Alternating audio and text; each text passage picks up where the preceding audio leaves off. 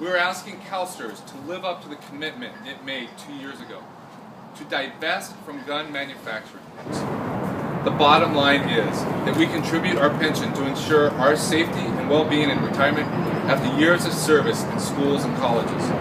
Consistency and common sense demands that the investment we make with our retirement contributions do not go to corporations that profit from gun violence and firearm-related deaths. Because of enough different companies, enough different pension funds divest at the same time, it's going to bring attention to that company. And the easiest way to see the effect of this is to see how rapidly the threat of economic reprisal has driven the Indiana legislature to back off on a piece of legislation that they passed 1 week ago. Right? When you put economic pressure, right, on these companies, they are going to respond.